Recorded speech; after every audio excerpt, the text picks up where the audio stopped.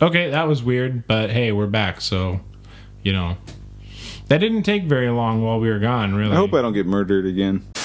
Welcome back, party people, to another edition of The First Cut, an episodic journey through the sonic underground of today. Now put the kids down for a nap, open up a bottle of the good stuff, and sit tight, because it's about to get weird.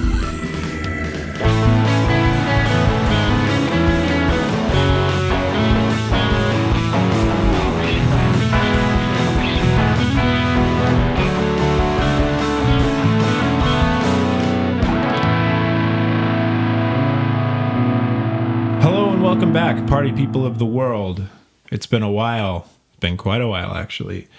You're here with Danny and Evan on The First Cut. Evan, how you doing, buddy? It's been about a year. Yeah. Yeah, crazy. Hell yeah. This pandemic couldn't take us down, but you know, it sure did try.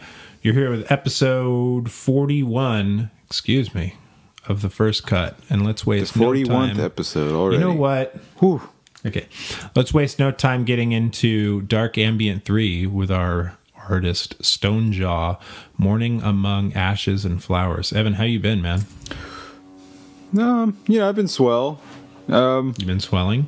Well, now I'm going to start swelling after this little fucking fun drink you gave me. Don't say the name. Don't say the name. Oh, I'd say that. I don't even remember the name. It's just some kind of salty drink. Yeah. And it's not a michelada. It's not a Bloody Mary or anything like that. It's tasty, but anyways, I'm doing okay. That's good. You know, just kicking it with the fan bam and all that. Yeah. Well, we promised that today coming back would be a drinking episode, and because we are not liars, we are here with you know what we put in our gullets. We don't need to tell you. You know what it is if you watch this podcast for long enough, and I doubt you have, but maybe you have. Good old WW whiskey. WW whiskey. We'll go ahead and get a little ceremonial start. Cheers. Down the bottoms up. Yeah.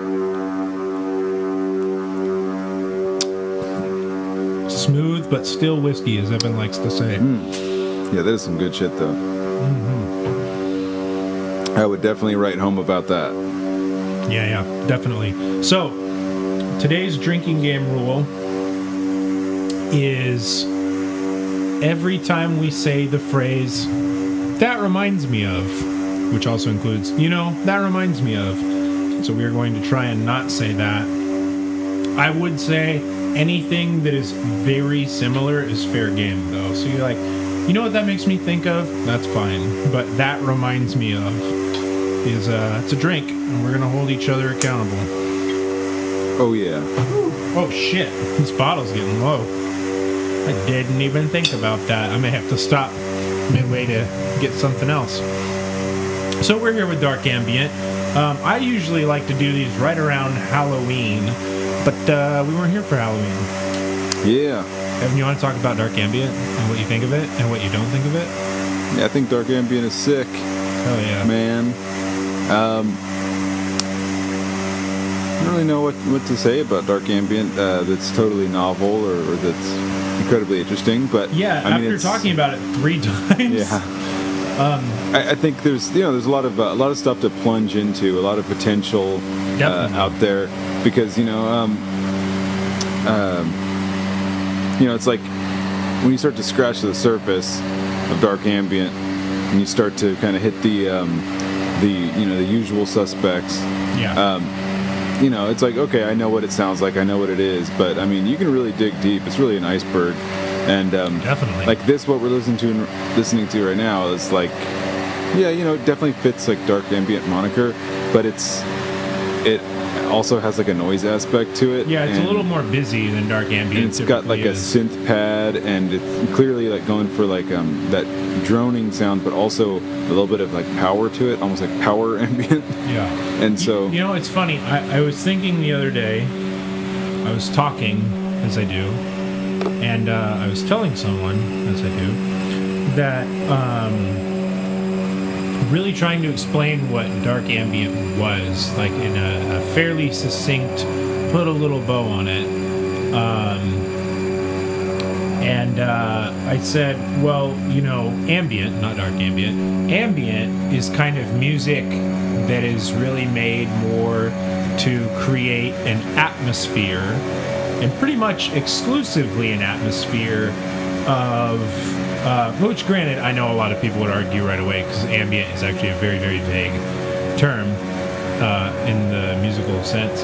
But ambient is typically more created as an atmospheric way to create a sense of calm and kind of ease, whereas dark ambient is the exact opposite of that. It is atmosphere that is designed to create unease, that is designed to create suspense. But yeah, I mean, that being said, though, I love dark ambient music. I tend to. I mean, I don't go for ambient music at large.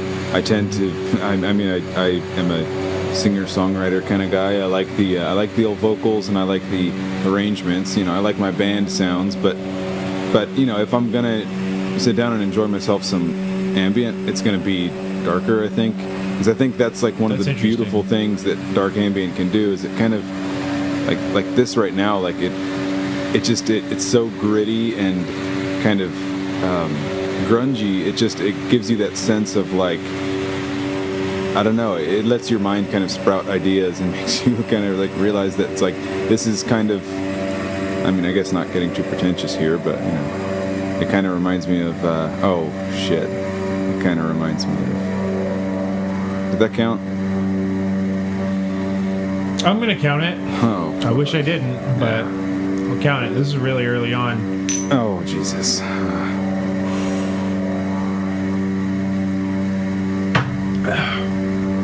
Okay. Well, let's try to avoid doing that shit too much. Very smooth. There's one for you guys at home. Oh, so smooth and delicious. But I'm going to try to avoid that phrase. Yeah, please do. These are big shots, too. These are tall boys. Yeah, holy crap. I like anything that makes me think of the futility of human life. This is what this kind of makes me veer towards in my mind.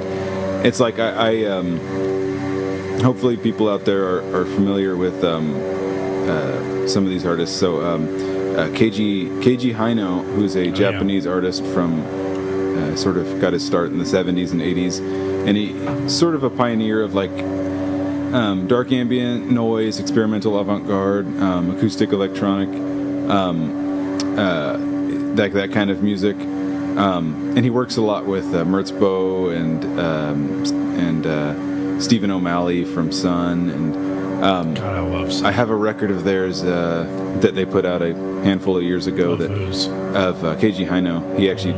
They did a live recording at Super Deluxe in Tokyo. I really should have grabbed different shot glasses. I'm already fucking swimming. With Ornum Barchi and Stephen O'Malley. And it actually kind of is very similar to this in a lot of ways. But Keiji Haino plays the hurdy-gurdy, and he plays it like through a distortion pedal, so it sounds fucking wicked. And then, the other folks just do their things. And like I was just feeling it. Like, that's the thing with dark ambient for me. It just washes over my body and makes me just feel. And I typical ambient just doesn't really hit me that way. Like, I think like my big thing with ambient music at large, and not just dark ambient, but definitely particularly in the case of dark ambient, is I find a ton of inspiration from dark ambient, actually maybe more than really any other kind of music. But the big thing is that I either have to listen to ambient music ultra passively or like ultra actively. So either like, I'm trying to sleep and it's like background to help me relax and fall asleep, or I'm meditating and I am focusing like exclusively on drone tones. Mm-hmm. You know what I mean? So, by the way, you know what I mean was almost today's phrase, and I'm really fucking glad we didn't do that. But I like to kind of like lie in bed, supinated, like, you know, hands on my chest kind of thing, and just like meditate and just focus on dark ambient and just kind of try to pull like raw emotion if I can. And that can be incredibly inspiring for me, not necessarily in my like rock oriented music, but in the noise oriented music that I write.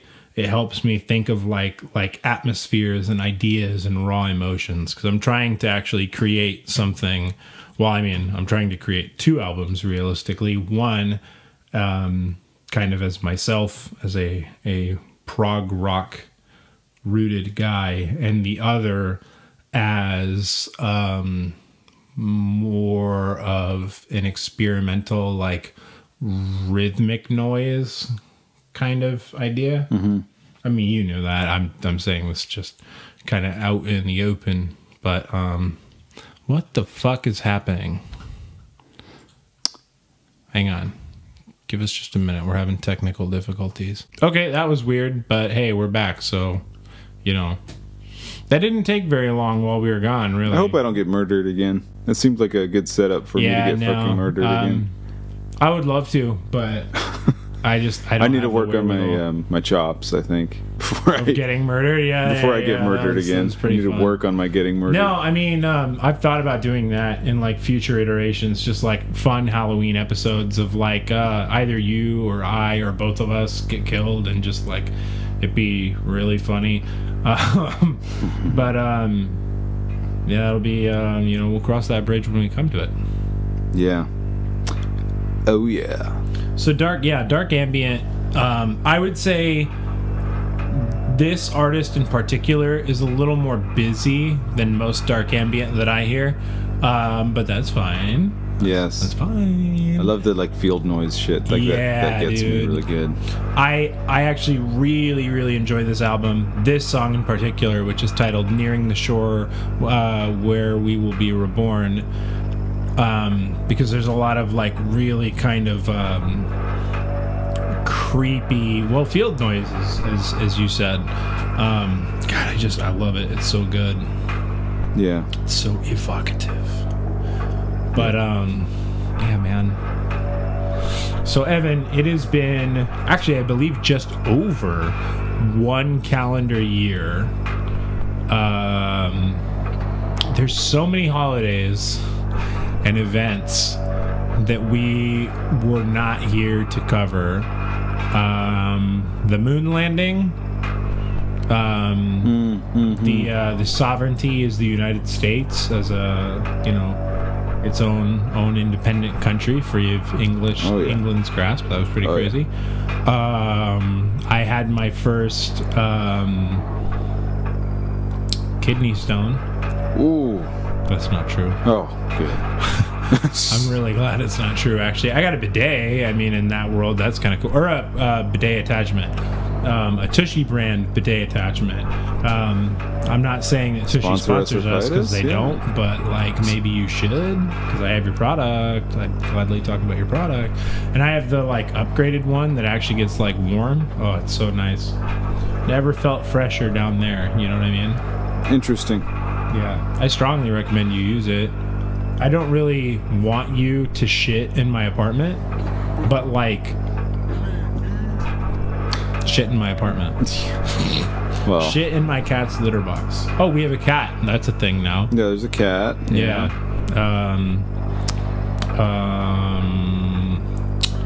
Let's see. Tap, tap, tap. Class. Holidays happen. All of them. Literally all of them. Thanksgiving. Merry Christmas, by the way. Halloween. All the rest. Yeah. That was a good one. April Fools. I'm pregnant. Haha, got you, April Fools.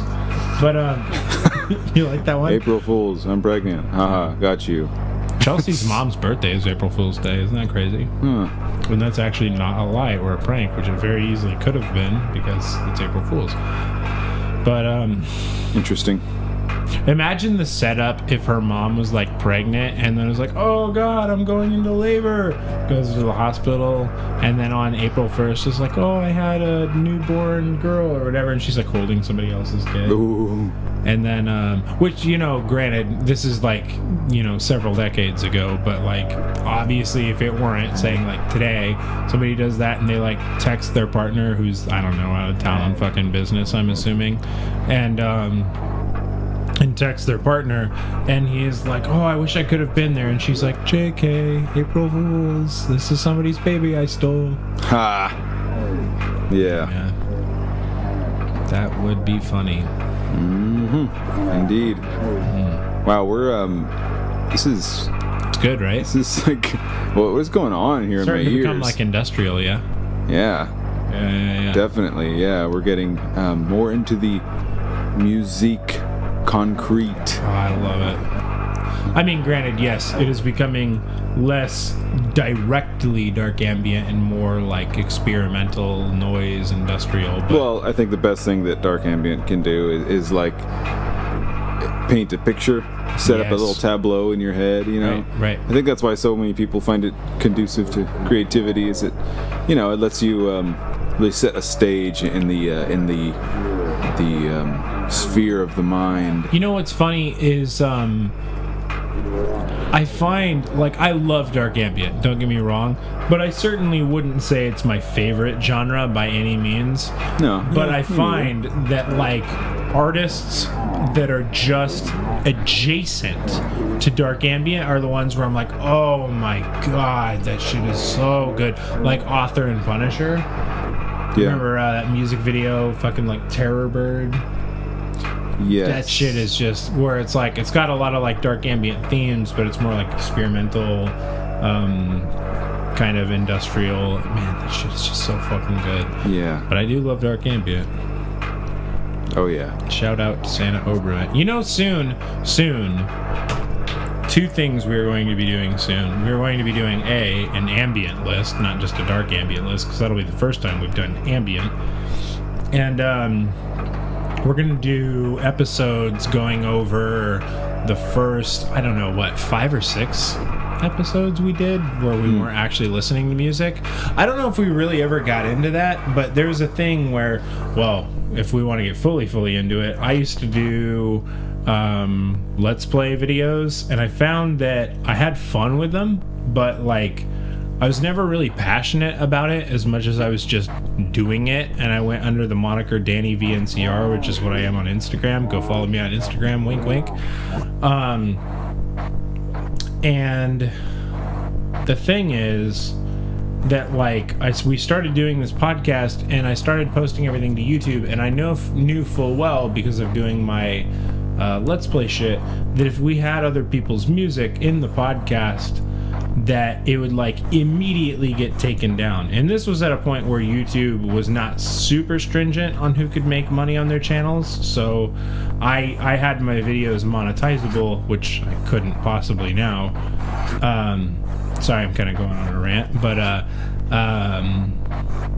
I should say we decided not to include music in the podcast to avoid that happening, and we used I'm gonna feel really bad about not knowing the name of the artist who made it, but we used an artist's like free for commercial use licensed song for like the background while we would talk about artists, and then we'd be like, oh, I know you can't hear this, but you know, it makes me think of this and shit.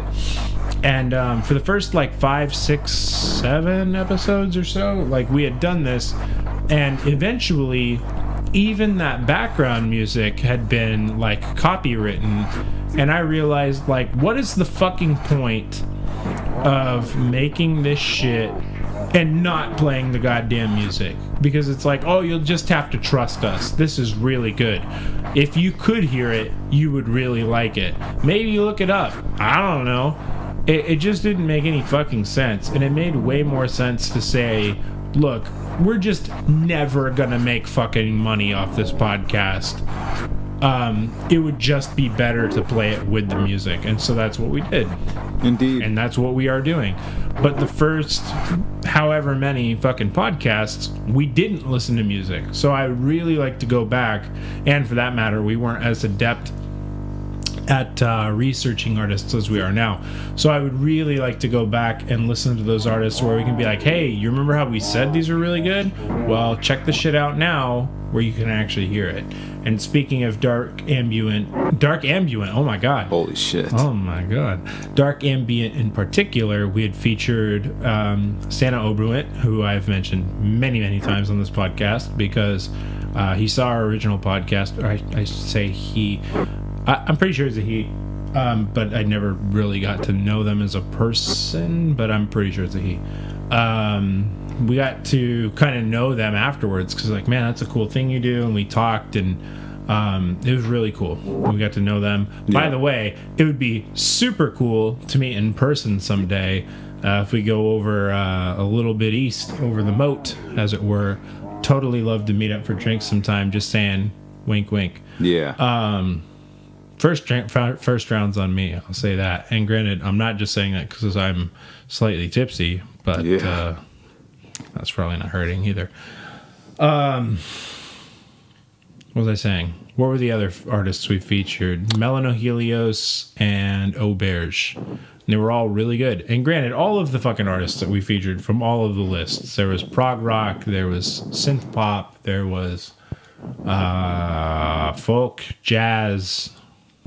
I think that was it. Oh no, and I did melodic death metal back when this was just a me podcast and not an us podcast. Yeah. But yeah, I can't wait to get back into that. That'll be super cool to talk about all those artists again. So if you haven't subscribed yet, like, subscribe, all that shit. God knows we could use it. And you know, it's fun. It's a good thing we do. And you'll get to hear all those episodes. That'll be real cool. Oh yeah. Yeah, that'd be cool. Yeah. That being said, I can't feel my teeth. Evan, do you want to move on to the next artist? Yeah, let's move on. Let's move on. I feel satiated with... I do too. Stonejaw? Stonejaw, baby. Good work.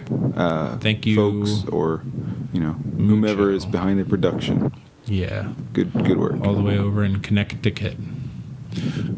On with the next pick. And we're back with our next pick. Our next pick is Indigo Symbol with the album Arc of Night, and we're going to start with the track Descent. Now, I will say, first and foremost, before we get into this one, this is what I would consider to be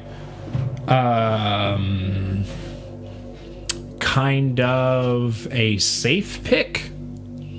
And I don't say that to mean that it's bad. I just mean, like, when you think of dark ambient, this is the kind of shit that, like, immediately pops to mind. It's... I don't want to say simple, because simple is reductive, but it's, like, it's very, like... It's maybe more like affecting field sounds or something. So this, I mean, it kind of has that sense of, like, which is super fun to do if you've of never like done industrial noise, but just like kind of slowed down and chopped and screwed or what have you. And this one kind of wavers a little bit between dark ambient and ambient a little bit. So there's times where you'd be like, ugh, and then there's times where you'd be like, oh, well, that's quite lovely. And dark ambient isn't really supposed to induce the latter. Yeah. You will also find too that if you look at this page as we are showing it to you, or just, you know, do a little bit of your own research, that this is actually under a label called Earth Mantra. And Earth Mantra is based out of Boston, Mass, I believe it had said, and it is a collective of ambient producers who make music like this with the sole purpose of bringing pay what you want. I really struggle with not saying free, because, like, let's be honest, when you see pay what you want, name your price, you're like, oh, free, unless I decide I like it, and then I'll just support the artist otherwise. But that's a really shitty way to look at it. And I'm trying not to do that because I want to support these artists as much as humanly possible. And when saying it's free, it means like, oh, you're going to get well, I should say sorry, I'm kind of getting away from myself, but I know that Bandcamp kind of has this, well, not kind of, it does have the, when you put up an album and you say, I want it to be Name Your Price, they say, well, you get 200 free downloads.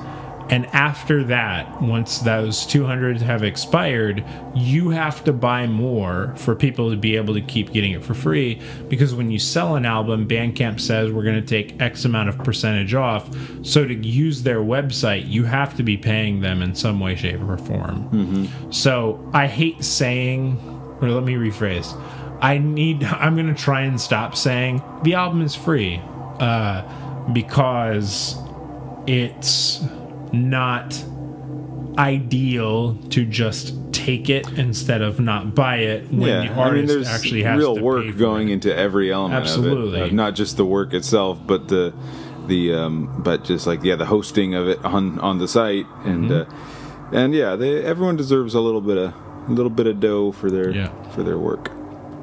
So I feel that. Yeah. So that being said, while this is what I would consider a safe pick because it like really exactly fits the bill, it is still very lovely. Like, it's very nice. It does. I mean, I'm getting the hell of space brain from this picture. Oh yeah. The space brain stuff lately has been hurting me. Like, I feel like a cosmic fucking chimpanzee who's just like staring with his stupid mouth open, like staring at the like a fucking Milky Way. Bonobo. Yeah. Well, yeah. No. I mean, I love this kind of imagery. Like anything that's like. You're talking about the album art. Oh yeah, okay. Yeah. I mean, it's just gives me chills. I can't feel my toes anymore. You know what I mean? I can't feel a lot of things. Dude, I don't remember when it. Like, I haven't drank in so fucking long that I'm like, oh, I've had like. I mean, granted, when I say that I've had 2 shots of whiskey, these are like 3-inch shot glasses, so it's really more like 4 shots. But it's interesting. I'm really feeling it, and I shouldn't be. Like, it should take a whole lot more for me to. Yeah, that's why I'm really trying really trying to be extremely cautious with my words, because I don't want to fall into the trap of saying the godforsaken phrase. Me too. But yes, the work is as you say, it's a little bit more down the trodden path, the pipeline of what you would expect from like something that is dark ambient. Yeah, like but, I had mentioned, dark ambient is very often meditative to me. I think this is exactly that. If you're like, oh, I want to go down like a dark ambient meditative path, boom, this is a great pick for that. And it's interesting to me because I think that dark ambient kind of fits the aesthetic of like cosmology or space brain or just like staring at the night sky. I think it fits that really well. It lends itself nicely because it's like, when I think of the universe and I think of its infinite expanse and its unfathomable distance and depths, I kind of have that feeling of that like dark ambient can give you that sense of being completely insignificant, like nothingness that's floating on a ball of nothing for no reason. What was that David Firth line? Never forget that you're a bit of something on something else. Yeah, you're a bit of something on a bit of something else. Well, I love, what was it? It was like the whole line was like, you might be the most important brick in the least important wall. Pretty much. You might be a grain of piss dried onto the Queen's toilet. David Firth, that cat is a genius. Oh, I love his content so much. Yeah, if we can start just like putting together a big fat list of people I would love to just shoot the shit with and bring on the goddamn show. Here's my only issue with saying I would love to meet and sit down with David Firth. Right, you ready? This is the only thing.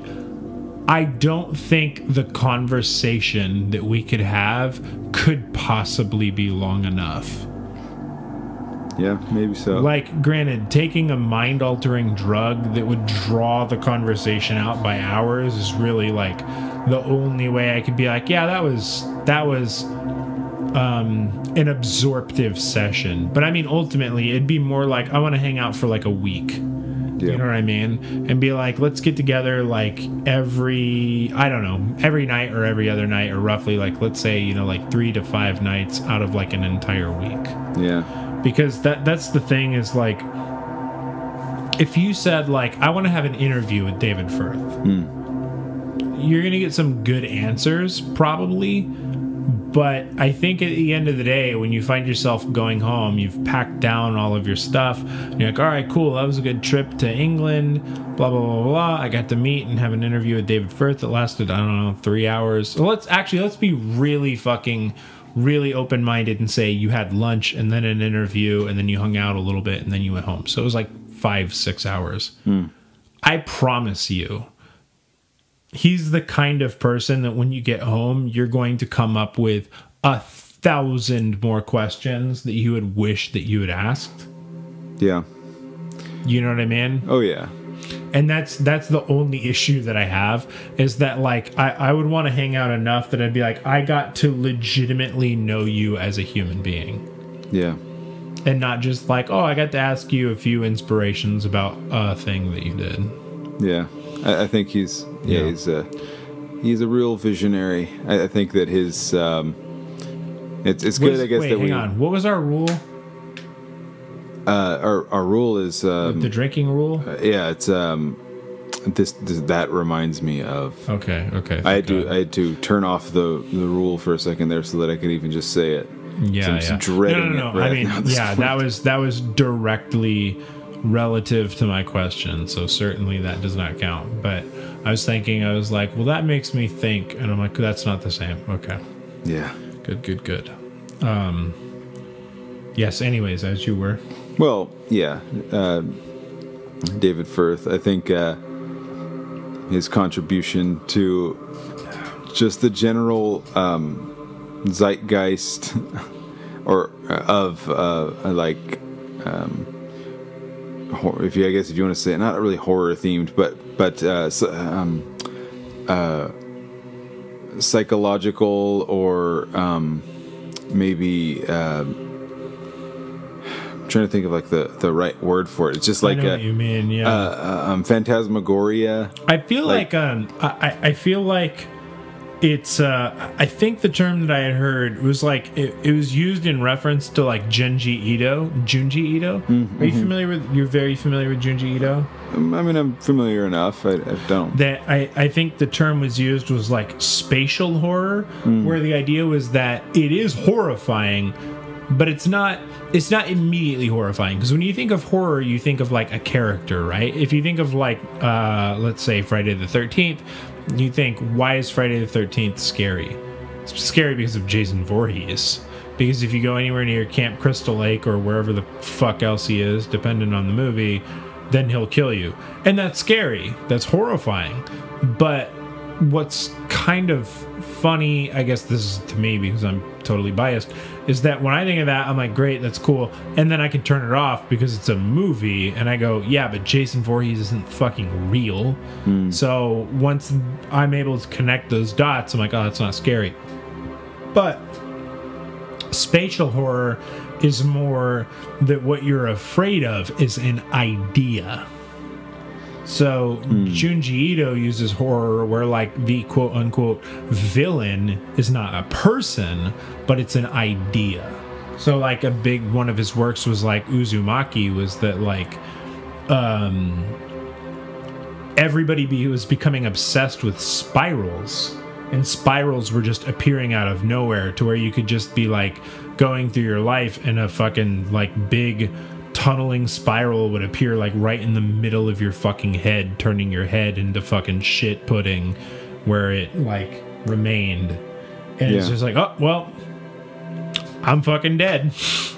And it's stuff like that where it's not a villain, per se. It's not a tangible thing that you can say that is what I need to worry about. It's an idea at large. It's a cloud. It's ethereal, ephemeral, all sorts of other E-related words. But that's what I think David Firth kind of like really conveys a lot in his videos. And one of the more simple videos that he did that I actually think is quite beautiful and underrated is the video entitled "The Child That Smell Odd," which I'm sure you must have seen 500 fucking times if you've seen it once, because I've certainly watched it a lot, and I know you and I used to live together, which means you've seen it a lot. Yeah. Oh yeah. Yeah. And that one I would say is that, but in such a very digestible way, in where like the concept was like, what if we just took everything that was offensive and obstructive and immediately said, oh, that's a problem in one way, shape, or form to somebody? Fucking get rid of it. Nobody gets that anymore. To the point where nobody would be offensive, nothing would be obstructive or obtuse. You know what I mean? Yeah. And it gets to the point where they're like, well, let's just, we don't even have the equipment to monitor what's going on in the world anymore. Let's just imagine the change in the world. And I remember there's one line in that video that, while, like I said, that video is like really simple in its message, the one line like still fucking haunts me to this day. And that was the dude sits in front of his fridge, right? And he's like, in light of my material possessions, I was given this book of suggestions, essentially like ideas of things to think about. And it's like, and one of the suggestions I quite like is remembering all of the different shades of gray that I've seen in my life. But then the line that actually fucks with me is he says, sometimes I like to sit in front of my open fridge, and the vague, droning, humming sound reminds me of something that we used to have called music. Mm-hmm. And it's just like, oh man. That definitely thematically fits the episode. So that's cool that comes full circle here. Right.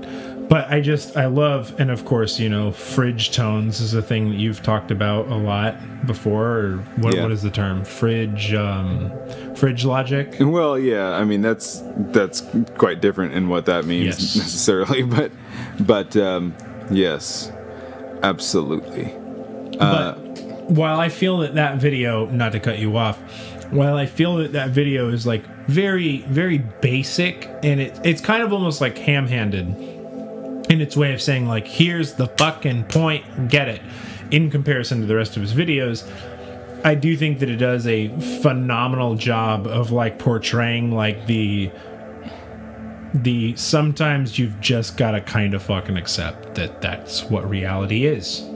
Yeah, absolutely. I think he's pretty genius at creating these types of characters that are just like that. The hardest thing that they can do is just cope with the absurdity of life. Yep. And I think one of my favorite Firth characters was from I think it was the third Health Reminder, where he's mad as a swan. Oh thing. Yeah. And so there's the guy he's talking to. I've been trying to grow my own apricot tree. Yeah. Well, so he's talking to the shrink, to the doctor, and he's like, well, what do you expect will happen to you? He's like, I expect that someone's going to approach me on the street and give me loads of money and reunite me with all my old friends, and I'm going to have a girlfriend and transport me back to a time in my life when I was happy and carefree. Yeah, absolutely. And the shrink goes, Mr. Doctor Man goes, well, if you expect this to happen, then why are you so depressed? Well, because I'm impatient. I want it now. Yep. It's like that's just it's like so hits the nail on the head of how we are as a people. Yeah, absolutely. We just all dream of our own good fortune, but we're so fucking impatient that. Yeah, and I mean, and that's the big thing too. Is not only that, but like in today's standards, like people want and want and want, but they have no desire to work for something.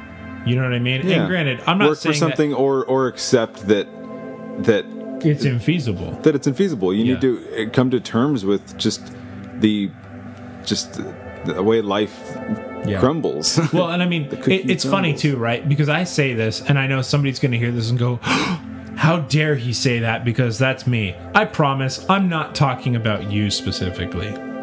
But the thing is, and it's funny too, because there's two sides to that, yeah? There's people who are like, I actually don't really want a lot. I just want, this, or this, or whatever, and I don't feel like I'm asking for much, and they're not.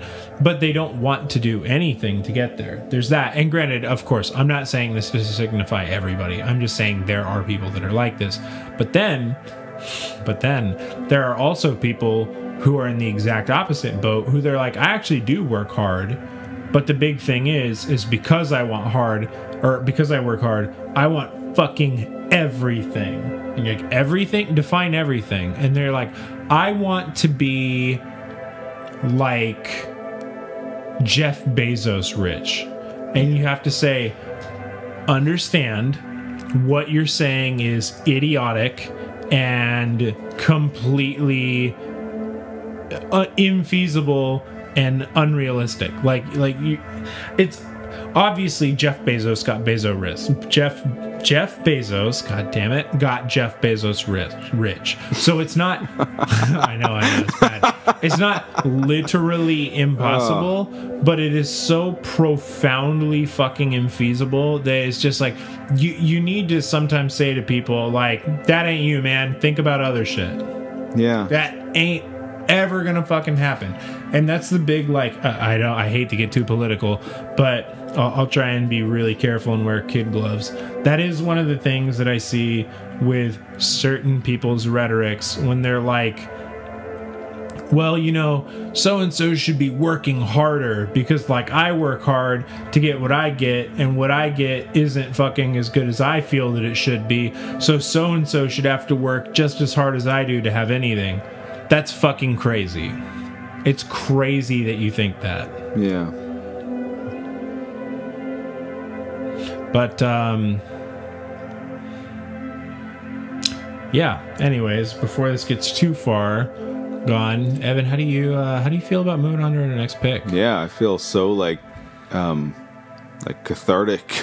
Yeah, I know. This has been very relaxing. Yeah, it becomes very, not just relaxing, but it's really genuinely making our diatribe sound fucking brilliant because it sounds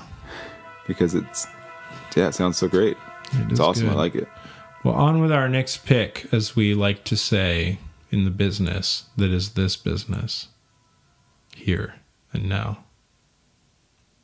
Okay, people, we're back. Our last pick is kind of an interesting one. We're going to waste no time getting into it. The artist is The Caretaker. This album is An Empty Bliss Beyond This World, and we're starting with the song All You Are Going to Want to Do Is Get Back There. Now, I have to say, this is a very fringe pick, and I was familiar with The Caretaker before this happened, and I know immediately people are going to hear this and go, what the fuck? This isn't dark ambient at all. Why am I listening to this? Well, this is quite a long album, and you're definitely going to want to listen to the whole thing if you hear this and go, man, that sounds very fascinating. I should immediately make a point to say that this album is different than The Caretaker's big recognized album, which was I believe Everywhere at the End of Time. Indeed. However, I do believe, yes, Everywhere at the End of Time. However, I do believe that it actually does follow the same concept, and that was that they had made an album in the idea of like, do you want to experience progressive dementia? Meaning, do you want to listen to something that would make you feel like, oh, I'm totally normal right now, and then by the end of it you would be in the furthest state gone of dementia, experiencing the music that you had been listening to as if you were in late stage dementia, to where you are actually no longer recognizing the world around you as it is. And I have to tell you, my partner and I did listen to this album that I'm referring to, which is Everywhere at the End of Time. We did listen to it in its entirety, and it is over 6 hours long. It is meant to be listened to otherwise in total silence, focusing on the music, so active listening for over 6 hours to fully grasp the experience. And it is a fucking trip. Like, granted, I understand that A, most people don't have that kind of time, and B, a lot of people beyond that, even if you do have the time, or if you don't have the focus. Totally understand on all of that. But if you have the time and the mental energy to get through it, I strongly recommend it. Yeah, it is fantastic. And obviously, I feel like almost everyone knows someone, or knows someone who is affected by dementia. And I mean, it's definitely like it can be a very, very painful thing to think about for some people. So, you know, if that kind of topic like makes someone uncomfortable, and that's fine, because it's obviously I probably should have led with a trigger warning. Very devastating topic. I mean, it's like a slow progressive death. Yeah, my grandmother has dementia. Yeah, well, and my wife's grandmother has dementia. Quite bad dementia as well. And you know, I'm sorry, your wife's grandmother. I thought you were saying your wife's mother, and I was like, she does? No. Yes. Well, but I have a story when you're done. Well, you know, I've never listened to The Caretaker before this, and yes, I was I was aware of the massive accolades and all the attention that was being thrown towards the work. So, and trust me, not to interrupt, but once you get towards the latter parts of the album, or like midway to the latter, you'll go, oh, I get why they called this dark ambient, because it gets fucking disturbing and like totally intangible from the work as to what you're hearing now. So really, my big inclusion was like, we couldn't possibly feature this whole thing. Please listen to it on your own. Yeah, I almost feel like this work, though, it has that it evokes like the liminal space kind of thing, which I think is a very fascinating thing. Tell me about it, stud. Because there's something eerie and intangible about like these sounds, especially like the sound of piano that's been affected and put through some filters. And I feel like it's supposed to sound like it's being played through like a phonograph or something.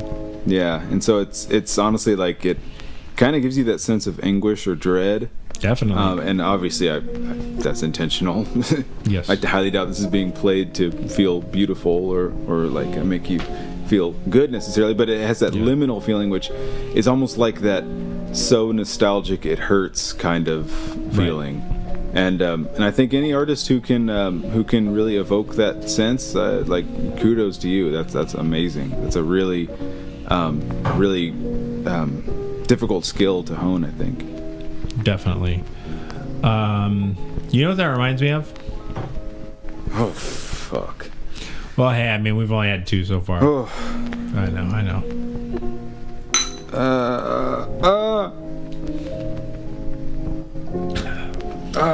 Smooth but still whiskey. Smooth but still whiskey. Indeed. Okay. What did that actually make me think of, though? Oh, well, actually, two big things. One I'll make very quick, and the other one I'll get into, but I'm going to try and be careful getting into as a means of respect.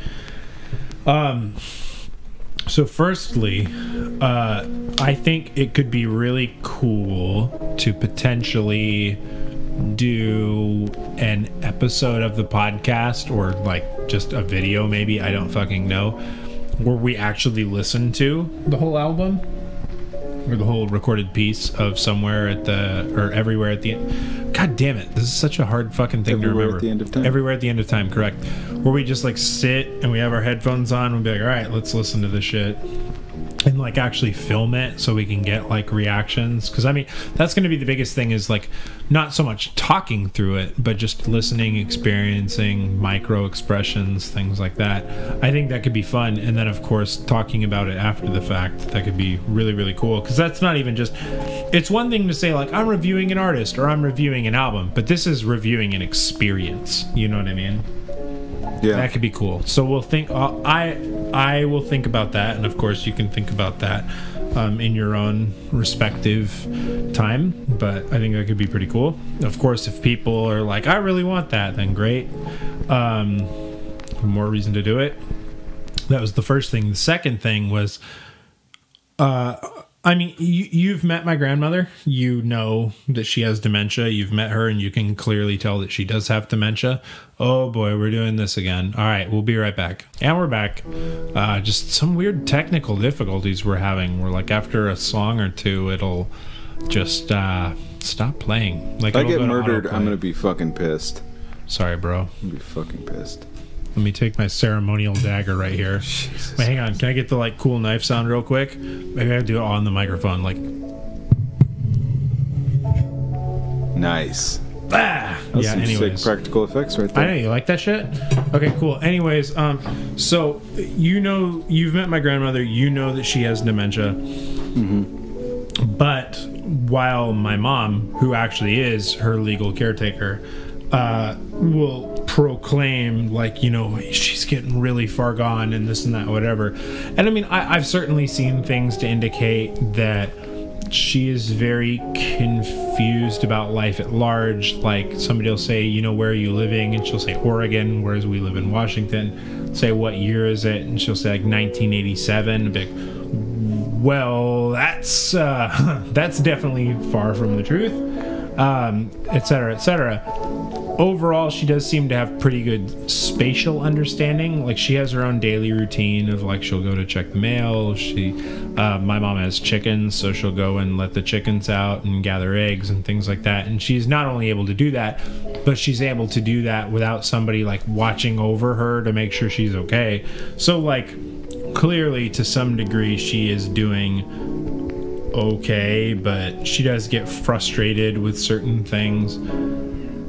That being said, I have a very first-hand experience on dementia otherwise, in that, and I don't know if you knew this, but this will be fun to talk about. I've never talked about this publicly. When I was a child, when I was a little baby boy, living in Orange County, Florida, Sanford specifically, my parents, well, we were going between a few houses before we actually moved to Washington State, and my dad's friend's mother actually owned somewhat of a mansion, that you could say, we were staying in for a little while.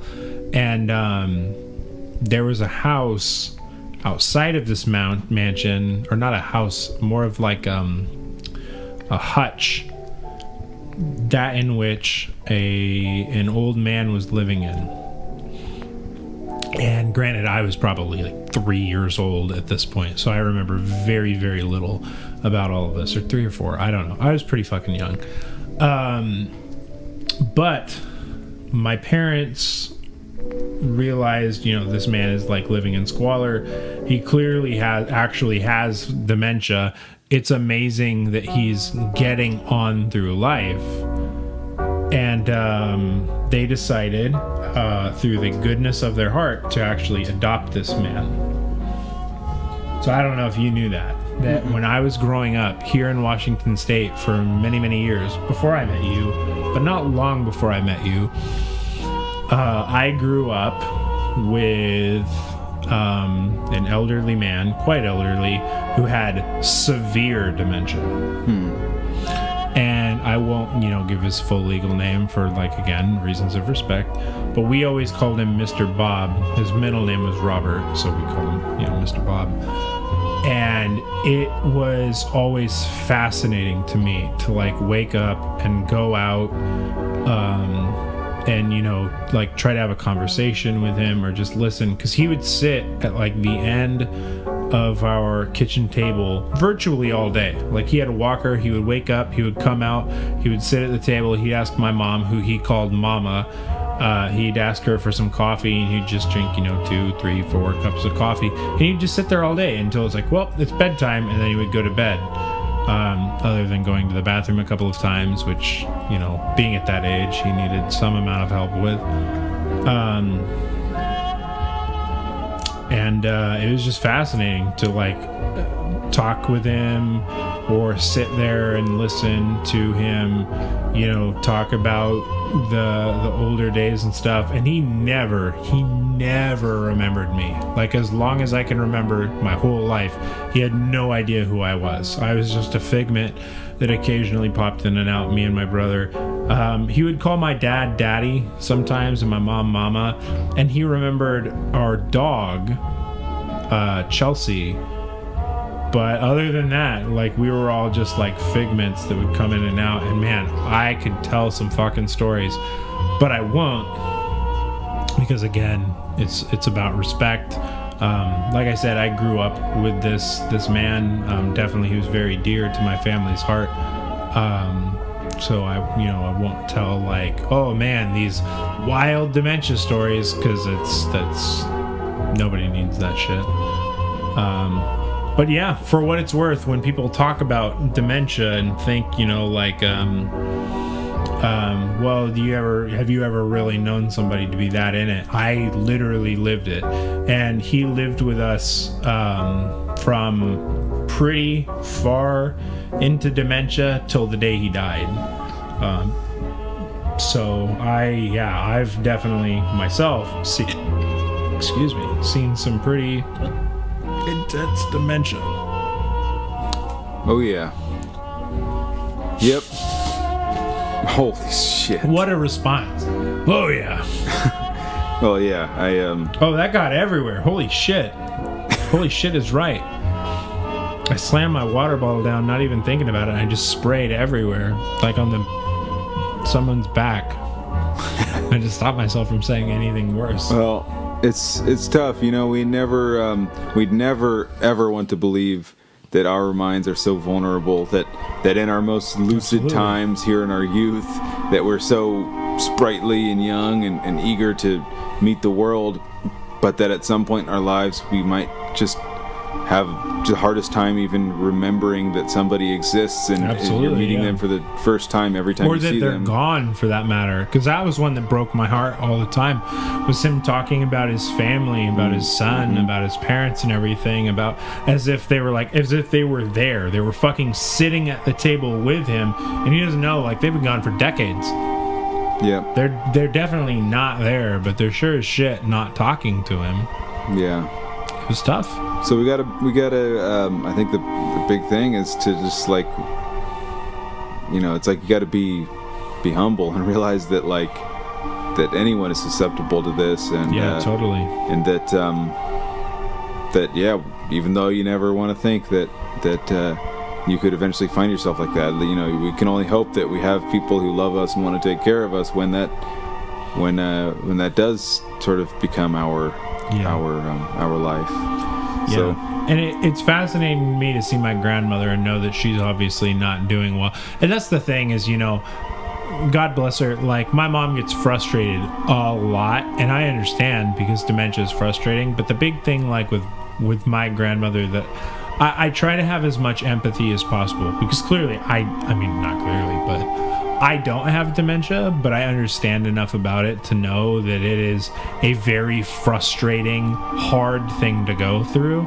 So, you know, just trying to say, well, you know, they probably didn't mean that, or, you know, obviously they're upset because they're having a bad time and this and that, whatever. This is typically how I, you know, try to think about it and justify everything. Oh boy, again with this. Hang on. BRB. Okay, and we're back. That one was actually moderately more annoying than the last. I just really, really didn't want to load. Anywho, I try to have empathy. That's my point. I have water all over me. Yeah, indeed. Yeah, I feel like at this point you can hear it's like very, very subtly becoming less immediately recognizable. But anywho. Wow, yeah, dude, that was actually kind of like cathartic to open up about that time in my life that I've never really like gotten into much. Check this out. That's fucking sick, dude. On a totally like other side of the fucking world, dude. Evan's fucking standing his phone up straight, dude. I think I'm a fucking X-Man. I think you're probably an X-Man. That's crazy. That's crazy. Sorry, I need to stop saying fucking crazy. I'm trying. We all should try. Anyways, people, I think, I think that about dang diddly does it. Evan, how do you feel? Oh, shit. My phone fucking fell. God damn it. Yeah, this needs to end. Yeah. Do you mean like we need to end the podcast or like a blip the brain? Well, just like first cancel the podcast and end it immediately. Hashtag cancel us. Yeah, no, I think I feel comfortable with wrapping up. Hell yeah. You know, it's funny, on our drinking episodes, I feel like we're always it's always like 3 shots or 5 shots. We had 3 shots. 3 shots? Do we have 3 or 4? I don't know. I can't remember. Yeah, 3 including the very first initial one. Yeah, I think that's correct. Yeah.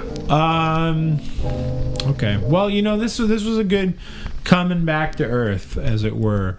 I'm glad to be doing this shit again. I hope you're glad to be hearing it. And with that, 3 things to end on. If you borrow your friend's vinyl record of which one was that? Yes, going for the one. Yes, going for the one. It's cool to spin it. Please don't eat it. They are a delicacy. They are a delicacy. If you buy Stouffer's French bread pizzas from the grocery store, it's okay to buy 6, but not anymore. If you buy any more, it's considered a problem. It's not me saying that, legally speaking. I mean, if you're gonna buy more, at least go in separate trips, or have maybe a family member buy more. Yeah. Because I mean, you definitely don't want the embarrassment of one of the cashiers like seeing you buy so many of them. Definitely. And sword swallowing is a noble profession, but knife swallowing isn't impressing anybody. Yeah. What the fuck? Seriously. Yeah. Don't even try it. Don't drink and drive. Don't smoke meth. And we will see you in a week. We'll see you in exactly a week from right now. Love you. Love you more than your stepdad did. And that's saying something because he was a pretty cool guy unless he wasn't. And then fuck that guy.